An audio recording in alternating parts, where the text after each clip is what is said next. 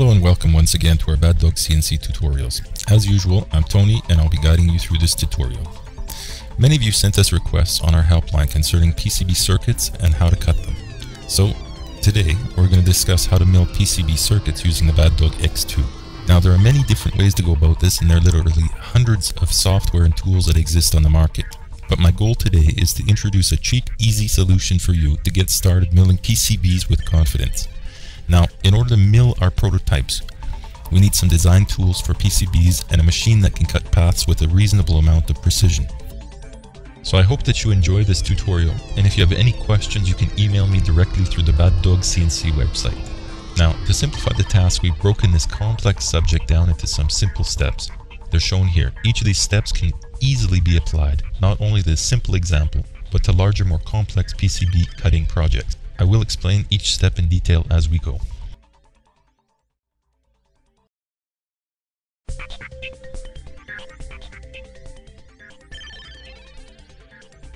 Firstly, in order to use a PCB milling module with Eagle, we need to download the ULP plugin from the PCB G-code website, www.cadsoft.de, and place the entire folder into the ULP folder of the Eagle software folder. Here, I already downloaded it. I'm going to just drop it into the ULP folder in Eagle, where I installed the program. Now I can launch the Eagle software. Now, the example here is not the best example. It's not really a circuit. It's not even well done, but it shows you exactly how to do milling of a PCB from start to end, and I wanted something simple. So later on, here I'll show you the circuit. Later on, you can apply this to bigger, more complicated circuits.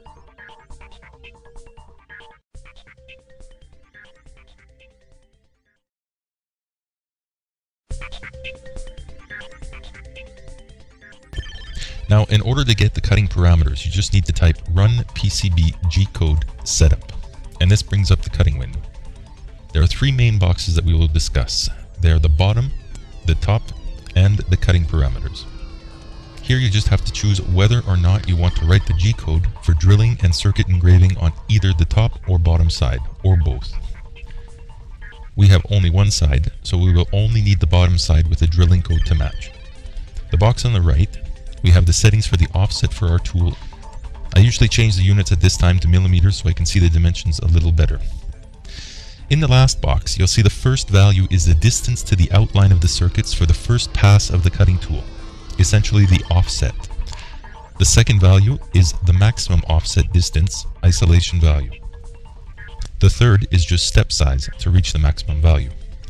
You can play with these parameters if you want, but for this tutorial, we will just do the circuit in one pass with a tool of 0.8 millimeters. I won't get into the other parameters in this tutorial, but just make sure that you've chosen Mach 3 profile within the options. After your settings have been chosen, we're just going to use the values by default here. We press enter and it writes our G-code. We can find it in the same folder as we have our project in Eagle.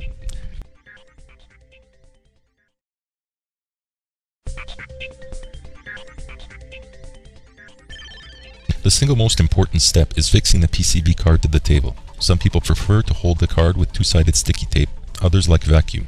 But since the Badog machine that I'm using has been drilled to secure aluminum and steel plates, I'll be using mechanical connection with bolts and levers. The PCB card must be placed on a flat surface because we will be only milling a thin layer of copper, and if the table is not of high tolerance or precision, then you'll have pieces of the circuit that are exposed and missing when you try to mill them. As I said before, we'll be using a Badog X2 to mill this PCB, so we can use the tabletop without adjusting it. Now remember, if your CNC that you're using has problems with table regularity, then you can use shims or secure a piece of hardwood and then mill it flat with the machine itself. Once we secure it to the table, we can go on to the last step, which is cutting and drilling our circuit.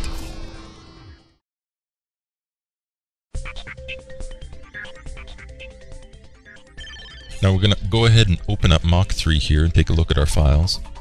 Now, these files have been treated by the Eagle software.